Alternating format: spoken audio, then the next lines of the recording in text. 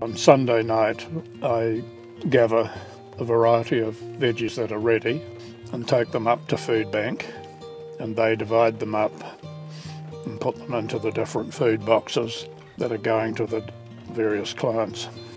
We tend to grow most of the normal veggies like all greens, and in the winter we grow carrots and leeks, of course along with the cauliflower, cabbage, silver beet, and I'm aiming to get a bed of rhubarb. A lot of the other people that have plots here, they've got to know me and know that I take food to foodbank. They are very kind. They actually sometimes they just drop the veggies off. They harvest them and drop them off on our plot.